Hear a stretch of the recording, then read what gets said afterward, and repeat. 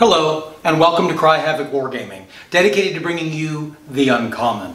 Today, we are going to be discussing Perilous Tales by Planet Smasher Games.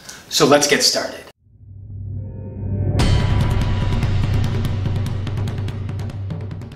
For those of you who haven't met me, my name is Ron, and this is Havoc Wargaming, dedicated to bringing you the uncommon. Today we're going to be discussing a new game by Perilous Tales by Planet Smasher Games.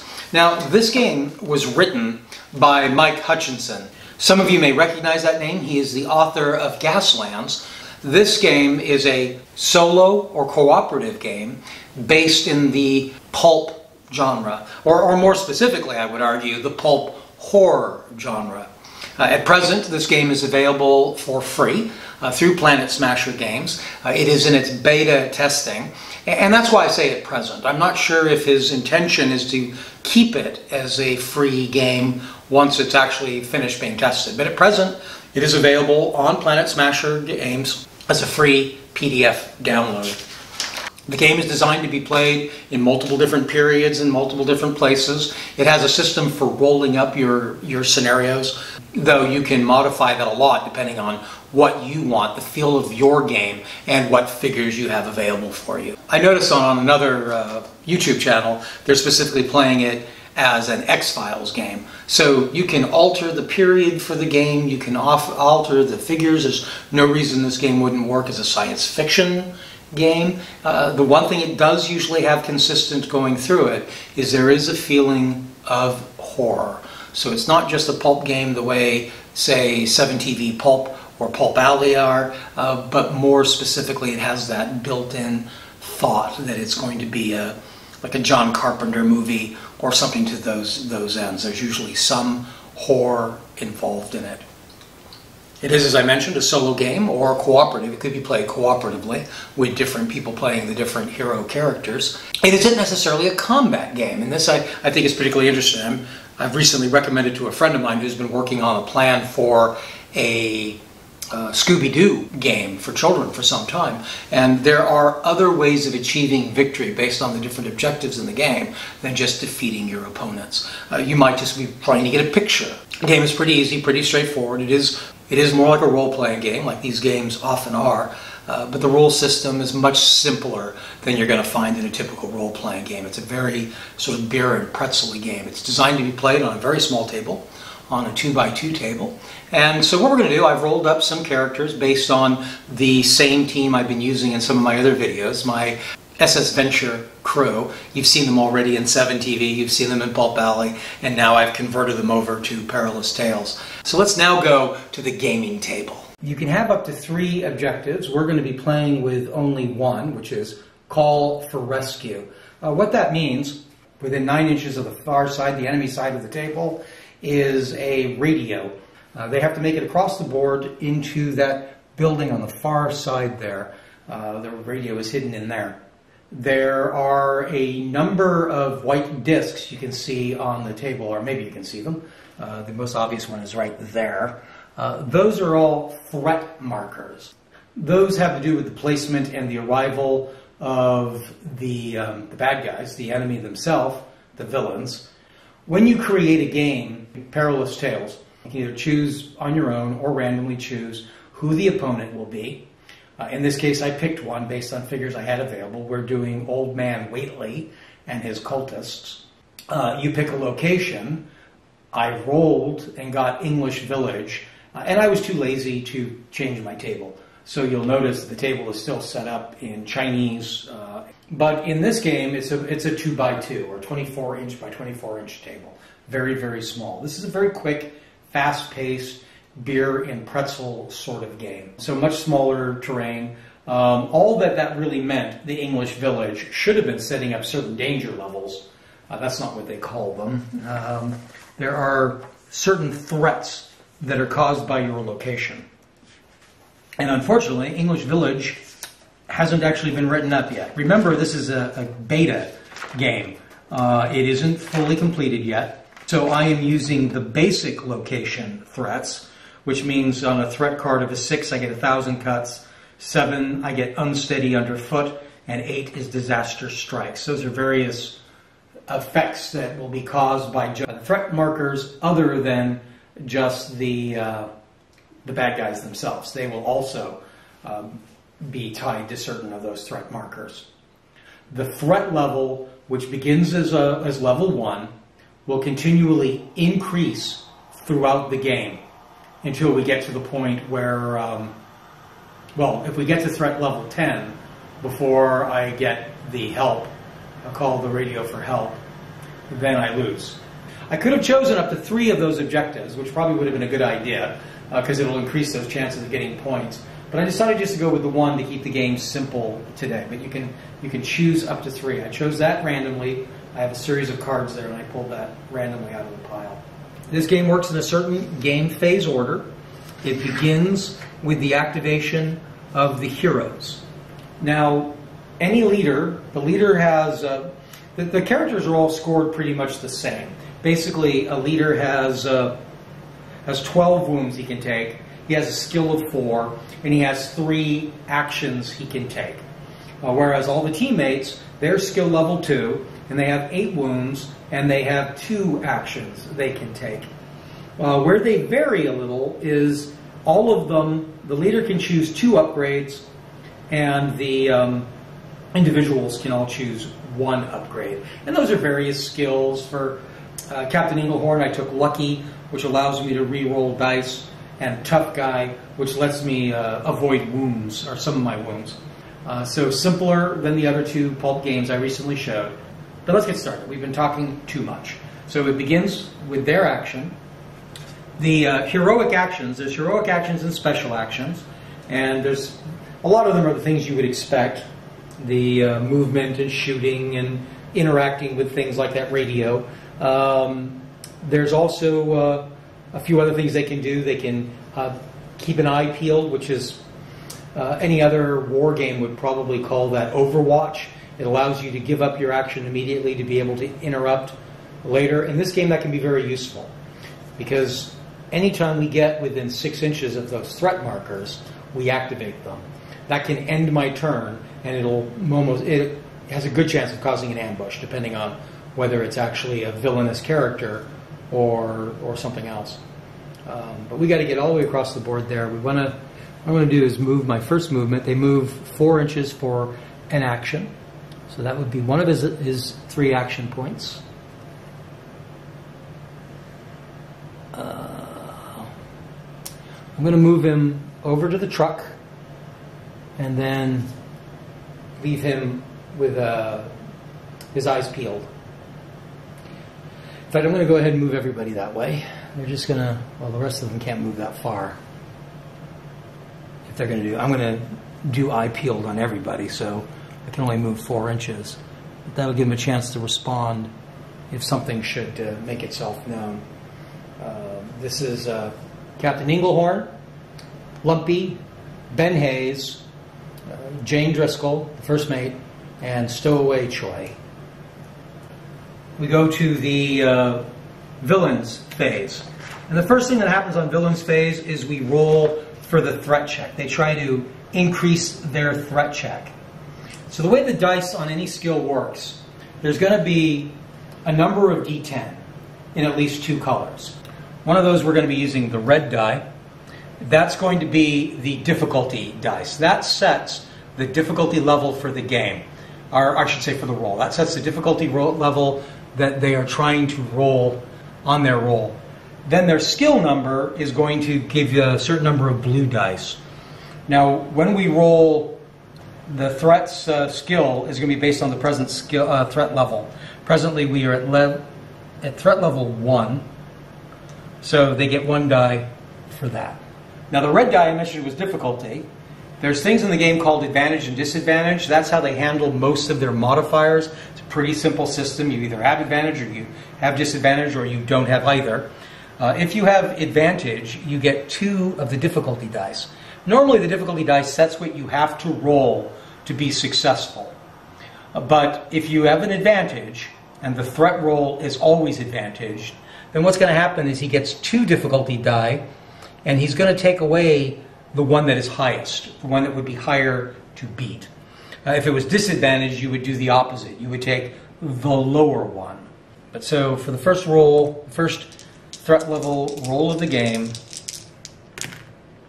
All right, so we take the lower one, we leave that with a 1, easily beat. So that is 1 success. 1 success on a threat level. What that means is we're going to go up. That is 1 success. There's a threat check results chart. I look at that. 1 to 2 successes is the Noose Titans. Move each unrevealed threat marker 1 inch towards the hero nearest it. If there is a hero within 10 inches. If there is no hero within 10 inches, then you move 1 inch towards the center. The nearest to most of these is going to be the captain there. So this is going to move 1 inch. It is still out of range. This one is going to move towards the center of the table 1 inch. Just so you know, in case you're wondering about this one on the roof here, the threat markers ignore terrain. All right, this one's going to actually move this way towards Choi. Oh, and this one's going to matter. All right, that's going to be our first activation. I flip that over, it reveals a 3. We'll deal with that in a moment, but first I want to move all of the other markers. 1 inch, 1 inch. You'll notice these are like slowly creeping up, and that's kind of how the beginning of the game goes. The setup pattern for these was also, there's a handful of different setup patterns in the book, and you roll a chart to see which setup pattern you're using. Now, I mentioned that one of the threat markers has been revealed. That's because it has become within 6 inches of a hero character. If this had been, if she had moved up to it, the same thing would have happened, but it could have caused an ambush and stopped our heroic turn. But this is actually the villain turn, so it's a little bit different. Ooh, 3 is the monster itself.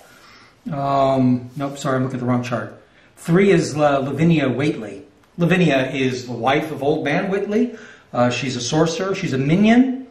These stats are going to be things that show how they are used, what they do once they deploy. So she's only a minion. That's how they're rated. There's masters and minions. She's a pack hunter. That's going to have to do with how she responds. Well, I'll explain that in a moment. She has 4 wounds. Might as well set the marker for that now. She has 4 wounds and she has skill 5. Now, she also has Bless You, My Children.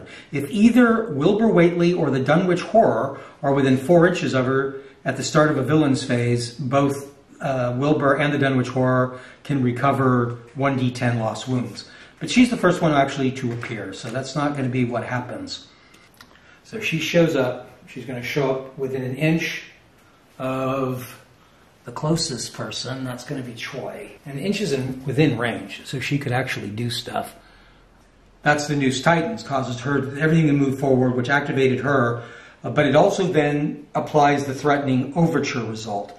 All of these include each of the results one step lower until everything on the board is covered. So the 1 step under, the lowest one here, is threatening overture.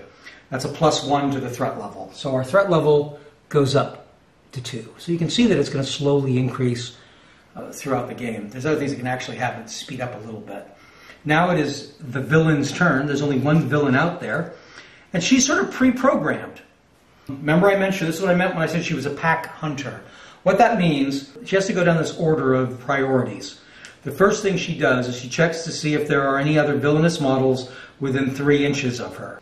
If there were, she would become a lurker instead of a pack hunter. But there is nobody else out there right now. So she doesn't get to do that. So the second action would then be to attack a target hero. If she couldn't do that, she would move to 3, which is advance.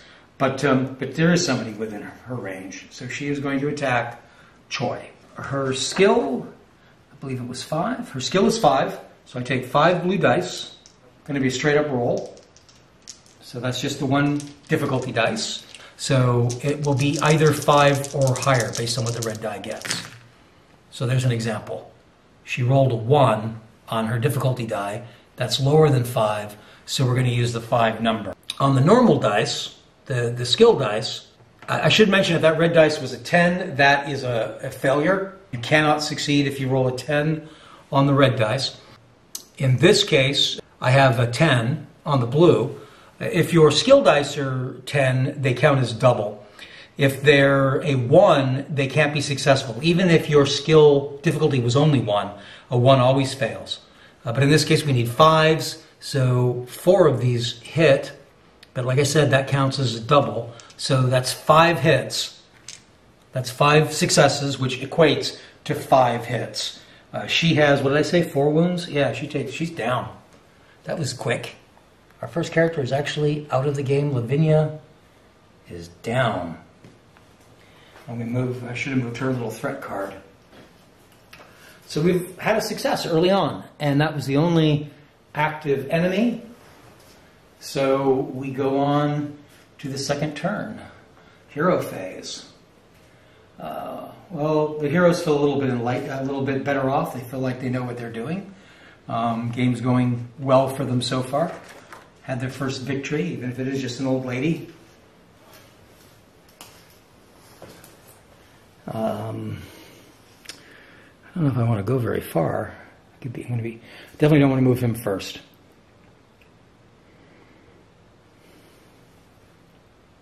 I'm going to go ahead and move Joy. Peel her eyes. You'll notice I didn't have to use that last time.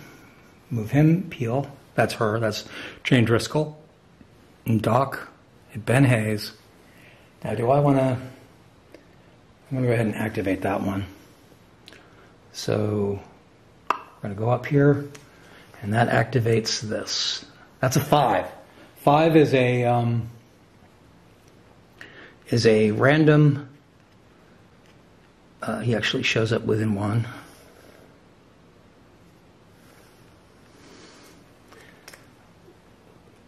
Five is a random minion, or not a random minion, it's a cultist.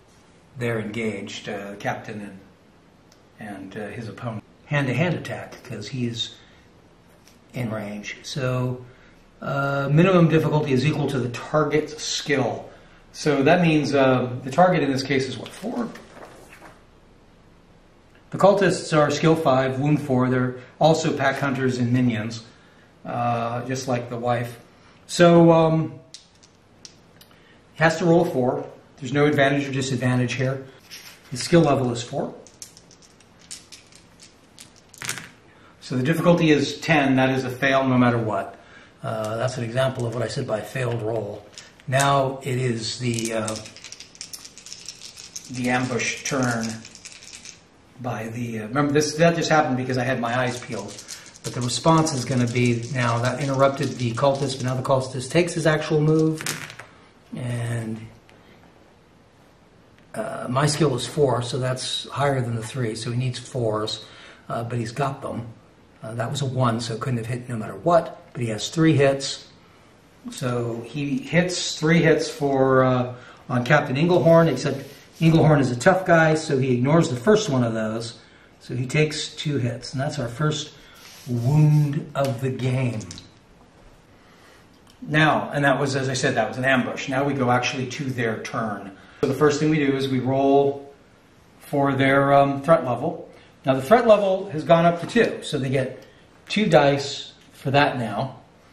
And it is always affected by the, it's always an advantage. So the advantage gets 2 difficulty dice. We take away the highest one. So all they need are 2s. That counts as 2, so that's 3 successes. So that's Crawling Chaos. So each hero makes a horror check. The horror checks are done in a similar fashion. It is to what we've been talking about. So I have to roll 4 dice for Inglehorn. He needs a 6, and he needs 1 success, and he's got it. Then 2 dice for everybody else. We'll deal the Doc first. The Doc has got it with that 10. Well, actually, both of those were successful. They only need 1 success on each of these. Driscoll needs a 4, has it with that 7. Ben Hayes needs a 3, got it with both of them. and Choi. All of them make their horror rolls for Crawling Chaos. If there was a master model out here, he would heal 3 of his points back. Nice Titans, which is that 1-inch move of all of the little markers. I suspect we're going to have some other markers go off. This should be happening in the order of how close they are. So I think this one's closest. So it moves an inch. This one moves an inch. This one moves an inch, an inch, an inch, and inch. Oops.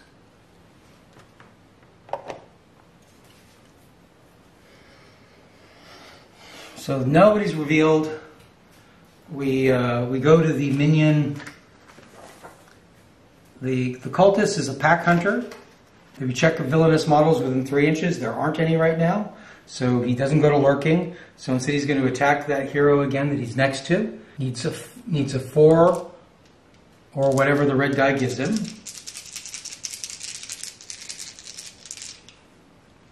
Their skill's 5. I should have. Okay, so that red die is superseded by my skill. But it's still only 4, so that's the only one that misses. That's 5 points of damage. Ow, ow, ow, ow. I ignore the first one, but then that's 4. 1, 2, 3, 4. So Inglehorn right now is half dead. Bad day for Inglehorn. I forgot that to move my threat level marker. We're also at threat level 3 now. We got to start moving if we're going to get that marker.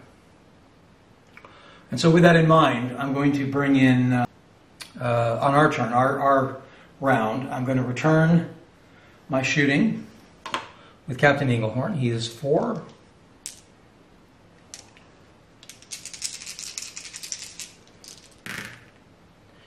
He needs a 7. The 1s both fail. So he gets 2 hits on the cultists.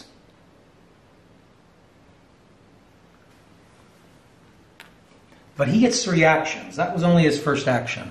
So we're going to go ahead and keep doing that until we knock him down. That shouldn't be that hard. That's a 5. 5 is what we would have needed regardless. But that is 4 hits. That's all he can do. So we drop a cultist. That cultist is down. I still have 1 action. I'm going to go ahead and... should have moved him first. Problem is, if I get within 6 inches of those white things, I'm going to lose the rest of everybody's movement. All right, I'm okay. I'm going to move to here. I'm going to go ahead and move the Doc and put Doc on Eyes Peeled. And Driscoll on Eyes Peeled. Choi. And Ben Hayes. So that's going to end their turn. We're now at danger level 3. And we roll for effect. We're going to go ahead and take the 8. There's a 9 and 8 on those, so not a whole lot of difference. None of those are successful, so that is a 0 successes. The only effect on a 0 success is that only the threat level rises. Still, that's bad for me because this game ends if we get to threat level 10, and we're already at threat level 4 and we haven't achieved much. All right, we're going to have to go ahead and be offensive here because we are losing time and I don't have anything for them to activate right now anyway. So we're going to go ahead and start charging forward. We've activated number 4. A 4 is Wilbur Whately is a minion. He is aggressive. He has 8 wounds and he has skill 6. So he's kind of the rough and tumble guy of this group, of the non-monsters. 1 inch from, this is what we call an ambush. My character was not our Eyes Peeled, Captain Inglehorn I mean. So he's going to get ambushed. His skill's 5. So Wilbur hits with 5.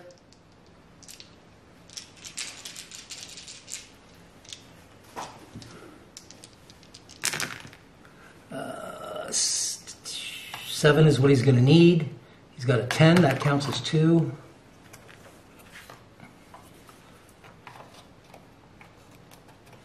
There's a 10, which counts as 2, and 8. So that's 3 hits. I ignore the first one. So 2 hits on Captain Englehorn, who is not doing very well. So that was the ambush. Now we'll go right into the turn. So we have to roll for the threat level first. We're now at 4. Threat level is still an advantage. It's always an advantage. Okay. We can remove the 10, which would normally have been an automatic fail. So 6s are what are needed. We have 2 hits, 2 successes. So 2 successes on a threat put us at Noose Titans. So that's the figures all moving forward thing. That's probably going to start hurting us. They move to the closest if they're within 10. So that one's going to be exposed. That's a problem. That's a 6. That one is going to be exposed. That's a 7. That's another problem. I'll explain in a moment what those mean. The 6 and 7s, what those are those general effects I was talking about. 6, 7, and 8. So we might as well go in the order. So we'll do the 6 one first. 6 is 1,000 cuts. When revealed, the revealer suffers a skill 3 attack. The threat marker will remain in play, and any time somebody's within 6 inches of it, they risk that skill 3 attack. The closest is who's going to take it. The revealer is the one who actually caused it to be revealed, and that is Driscoll. So Driscoll's taking a skill 3 attack. Driscoll's skill is 2.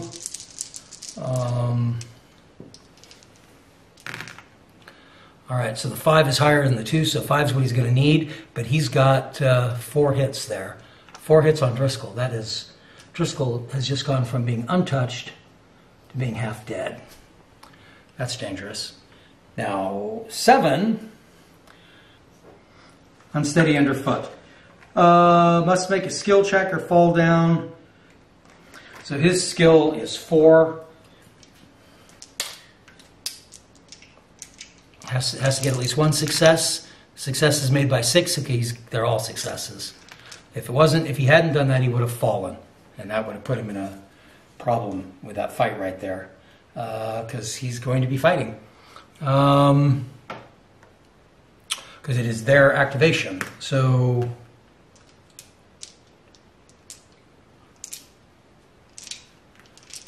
he gets swung at again by Wilbur. It's a 5. 1, 2, so there's 3 hits. It ignores the first one. So 2 more hits on Captain Englehorn. Captain Englehorn is in trouble. I really need to get him out of that fight, and I need to get the dock up to him. That is the only activation they have, though, so that takes us to the next round. I could try to disengage with Englehorn. That's not going to happen. So I'm going to go ahead and attack for my first action. I'm going to keep attacking until he's down, frankly. I need a 9 to hit, so none of those hit. So we'll take a second action. Only need a 1 to hit this time, though that means it'll fall to his 5. That's 1s are always fails, but the rest of those are 3 hits.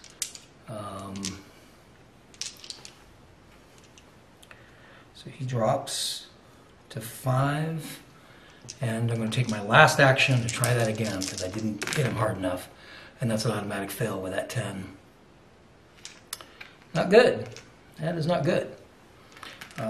So what I'm going to need to do, I need to get out of the range of that thing anyway. So I'm going to go ahead and move. Oh, she can't get to the fight.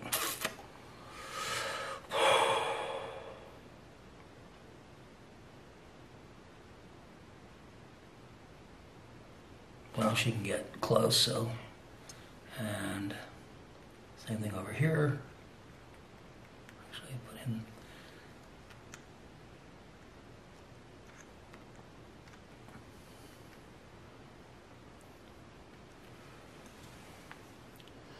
All right. Oh, that might be bad. Yeah, Hayes needs to move over here. Otherwise, you can take that 100 cuts again. Okay, they end their turn within the range of that thing, so we have to do a skill test for Driscoll, or Driscoll will fall. Driscoll does fall. Driscoll's down. We do a threat level check. We are now at level 4.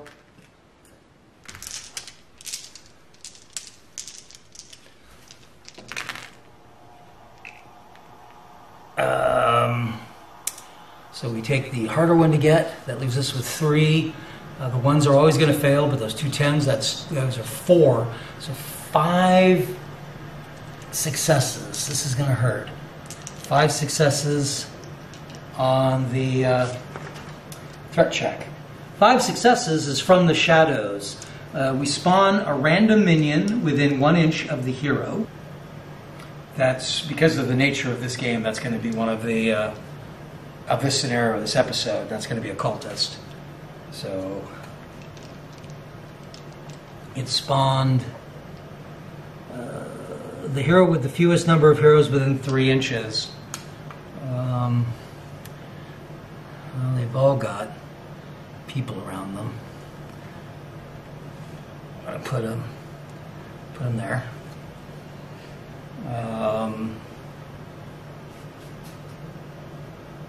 Sorry, that should have been 1 inch of the hero with the fewest number of heroes within 3 inches. And everybody's got 3 inches around, but he should be 1 inch. It should be closest to the villainous edge, though. So I'm going to go ahead and put him there, which I think meets those objectives. Then we go down to Crawling Chaos. Crawling Chaos is each character makes a horror check based on their skill. I'm going to do Inglehorn first. Inglehorn, I'm going to re-roll that. That was cocked. He makes it because of those 10s. We will do... I'll do Driscoll. Not that she can do much. She's on the ground. That's a success. Lumpy. Lumpy fails. So Lumpy walks away. That's a 4 inch walk away. Ben Hayes stays, and Choi. Choi fails automatically.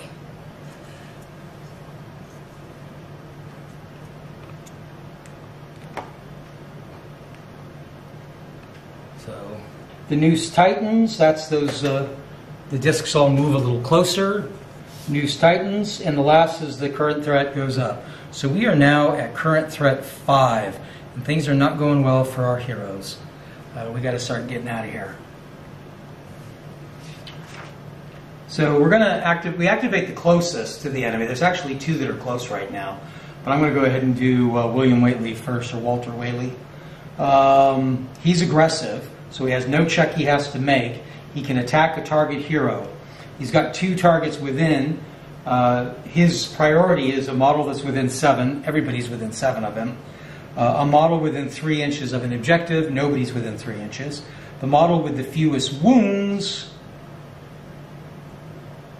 That's actually Jane Driscoll. So he's going to attack Jane Driscoll. This could be bad for Jane. So he takes a swing at Jane. His red dice are 10 and 5. We're going to take the 10 off, making it a 5. So the 1's an automatic failure. So that's 3 hits. She survives that. Not by a lot. Not by a lot. She's in trouble. And she's still on the ground.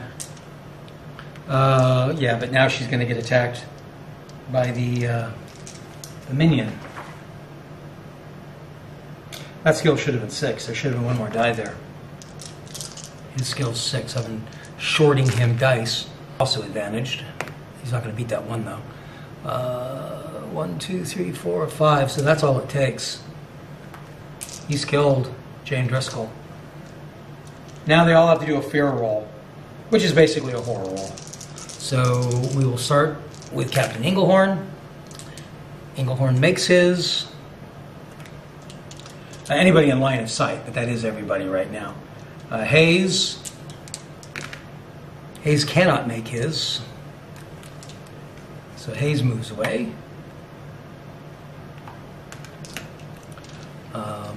Choi makes hers. And Lumpy makes hers. So that was rough. That was rough. That's for having seen Driscoll killed. Luckily, that doesn't change the situation for Inglehorn. He's close to being disadvantaged, but he's not quite there yet. So he's going to go ahead and shoot at Whaley. He needs 9s. He has 1 hit.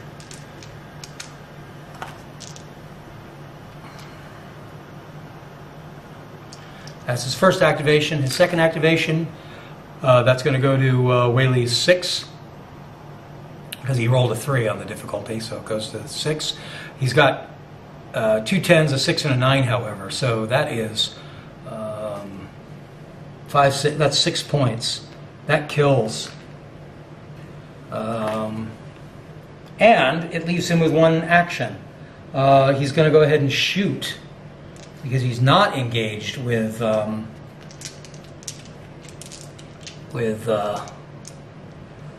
cultist. So he gets an extra die for that because shooting gives you a +1. He's still not advantage or disadvantage. He'll need a 5 because he rolled 4. That's 1, 2, 3, 4, 5. I didn't put a marker down for him. What is his hits? Cultists take 4 wounds. That's a cultist down. That is good shooting by our hero. However, it also took all of his turns, and he's going to end up within the range of that knockdown again.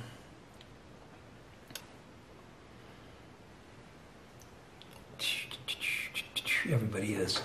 We have to get in that building. So 4,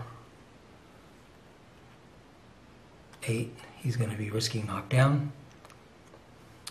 She's going to risk knockdown.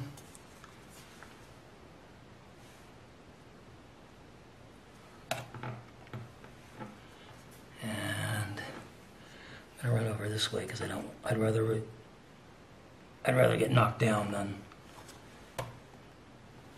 All right. So we have to roll skills or get knocked down. That's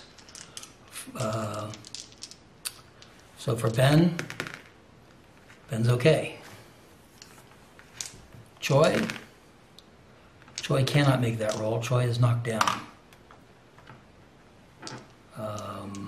Captain Englehart, no problem. And the Doc's fine. I actually should do some healing there. I should have done healing. All right, so that's the end of their turn. That takes us to the threat level. We take away the 9, and they have, that's 2 6, they need 6s. That's 2 successes, 3, 4. 4 successes, that's rough. 4 successes on the threat level roll. That's crawling chaos. They all have to do horror checks again. So well, we'll do Hayes first. Hayes makes his. Choi, I'm not sure she can actually do that. She's knocked down. Choi failed hers. Inglehorn makes his, and the Doc fails. Lumpy, lumpy, lumpy. This is getting to be where we can't make it. All right, that was the first part. That was the crawling chaos. The unveiled ones move an inch. This one will now veil. Uh-oh.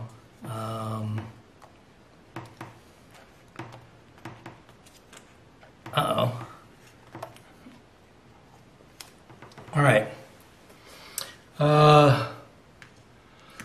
One is Old Man Whately himself. So Old Man Whately shows up.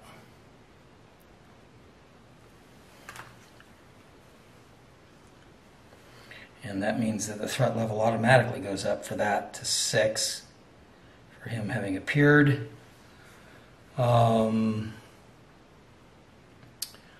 The 8 is the last of those general event cards. The basic threat. That's going to be Disaster Strikes. When revealed, the revealer suffers a skill 7 attack.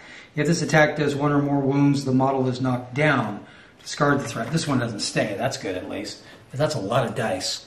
And that was activated on Ben Hayes. Oh, poor Ben.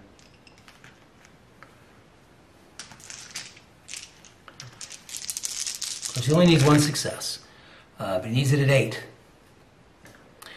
Oh no, this is an attack. That doesn't work the way I was saying.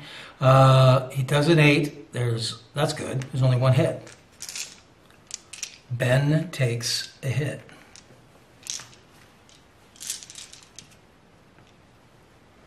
So the Ben is tough, so he doesn't take a hit. Good thing. He survives that rough attack. But we're not done. It's still going to put him in range of a shoot. Actually, do we want to do that, or do we want to use this spell? Old Man Whately. He is a master, a lurker, 8 wounds, and skill 5. Lurker means he has to check first. If the threat level is 7 or higher, it isn't. Not yet. I think it was actually, because we didn't finish doing our threat levels. We did the Noose Titans, but we didn't do Threat and Overture, so we are at 7, because that should have gone up at the end of that threat roll. So we are now at 7. If the threat level is 7, or all threat markers are revealed, we still have threat markers that are not revealed, he would go to aggressive. So he can go aggressive. So instead of sounding the alarm, he's going to go aggressive. That means he will attack the hero. He can do that from here. His villainous attack range is increased to 10. His skill level is only 5. He's attacking Ben there. I think, frankly, that he is disadvantaged because Ben's got cover from that well. But they're both 9s, so it doesn't matter. He needs 9s to hit. He gets 1 hit. But Ben is a tough guy, so he doesn't take that hit. So it goes to the hero's turn. We got lots of stuff we need to do. Lots of risky moves here. I'm going to go ahead and shoot with our hero. He is disadvantaged because the target is in cover. That's not good because he rolls a 10, so that first shot's an automatic fail. But he's got 3 activations, so he's going to use the second activation. This one needs a 9. That's going to miss, so might as well use the third activation.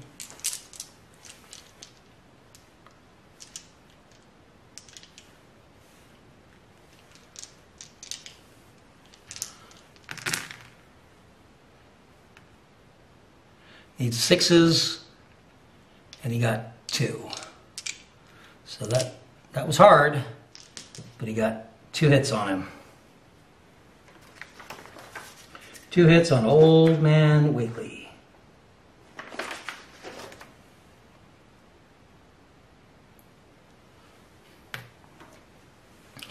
We'll go ahead and do the same thing with Ben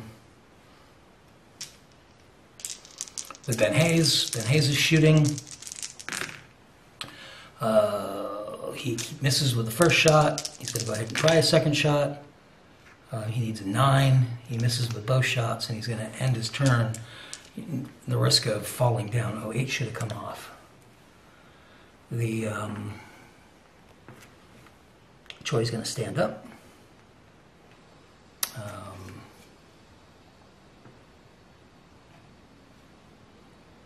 And stay back here, I think. Doc is going to close and do a first aid skill roll. Unsuccessfully. Whoops. Keep picking up my counter. Should have grabbed a different dice for that. All right. So people within. So a skill check for Hayes. He's standing. For Choi. Choi is standing. Engelhorn. Engelhorn is down. And the Doc. The Doc is down. Oh, that down, shaky ground. All right. Things are getting rough for the threat levels. We're now at threat level 7.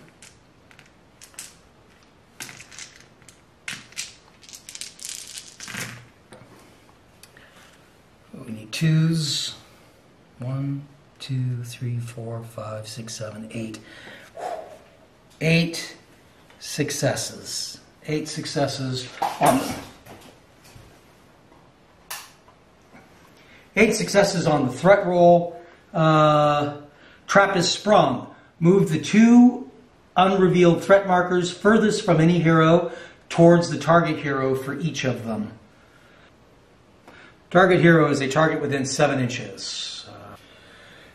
They move 7 inches towards a target within 7 inches. So that's bad. That's 2. 2 is the Dunwich monster, and he's on Hayes. So the Dunwich monster shows up. That's not good. Spawn a random minion within 1 inch of the fewest number of heroes within 3. That's going to be on Hayes.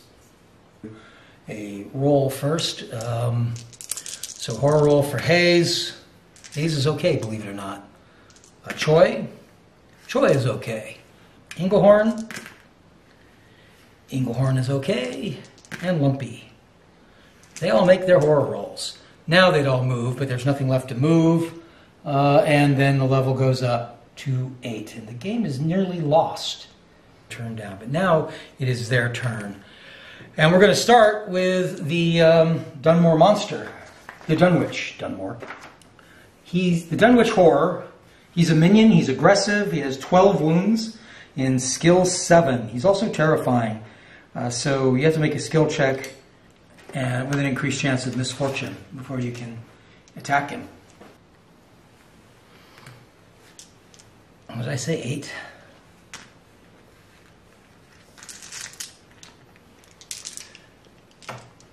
And he's advantaged. So he needs 3s, and that's 2. 3, 4, 5. So that's 5 points of damage to Ben Hayes, who's in bad shape.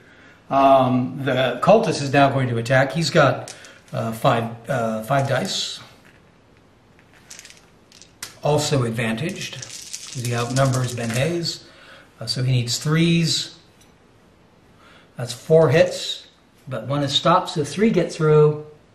Not good. Hayes is down. Hayes has been dropped. Need to do horror rolls. Choi is fine. Lumpy is fine.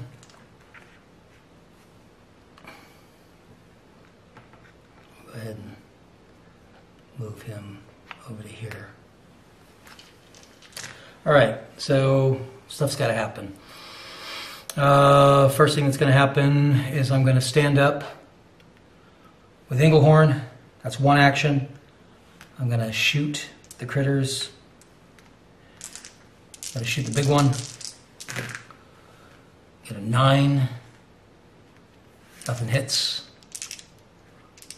One more shot. I need 8s.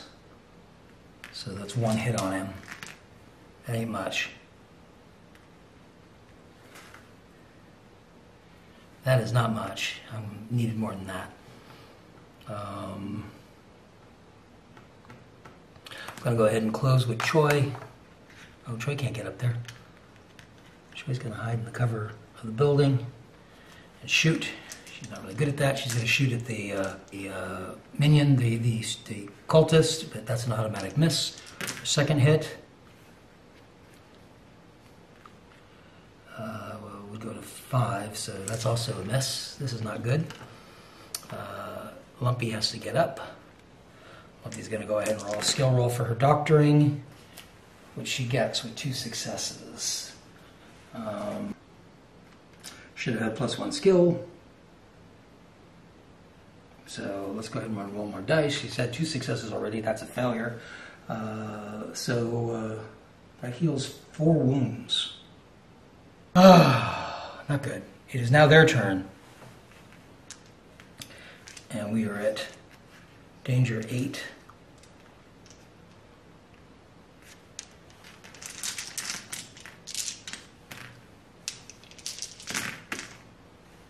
They need 5s. That's a miss. That's a miss. 1, 2, 3, 4. 4 successes. Crawling chaos. We have to roll all those dice roll again. We have for movement. Choi. Whoops, that's not how that works. Choi makes hers. The doc makes hers. And Captain Englehorn makes his. All right, so that's the first part. There's nothing to crawl forward anymore. This goes up to 9. We are really close to losing. The one with the less... Okay, so target hero. They're all within 7. The model within 3 inches of an objective. That's nobody. The model with the fewest wounds. Maybe Captain Englehorn. That is Captain Englehorn. Everybody's going to attack Englehorn. So we'll do the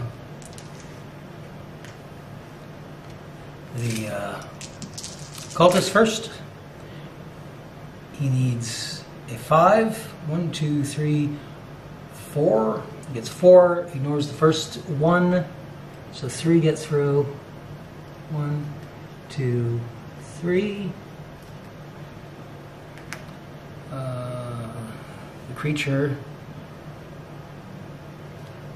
The creature can't attack the target hero, but he can advance. So he's going to advance and then attack him. That he can do. Oh, but he is now disadvantaged.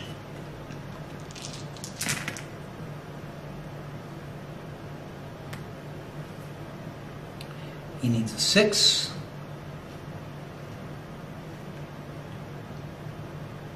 He does 4. Only 3 of which get through. That's all he needed. Captain Englehorn is down. I gotta do a fear roll for the doc. She does not make it. She takes off. Fear roll for Choi. Choi doesn't make it. Choi takes off. I think I'm going to call this a failure. I'll just end here. I think the 2 heroes, or the 2 unwounded people, are just going to keep leave the table, leave Englehorn to his fate.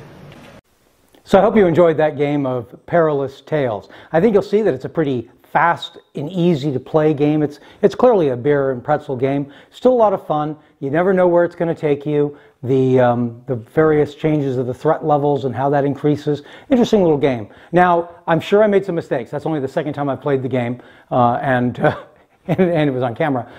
So I don't doubt that I got some things wrong. If you recognize, if you're familiar with the game and you catch things I've done wrong, please tell us in the notes below. If you enjoyed the game, go ahead and make your comments, or didn't enjoy it for that matter, go ahead and let me know that through the comments as well. If there's anything you're particularly interested in seeing us do here on Cry Havoc Wargaming, let us know by the comments down below. If you enjoyed what you saw, go ahead and hit like or subscribe. And we look forward to seeing you next time here on Cry Havoc Wargaming. Cheers.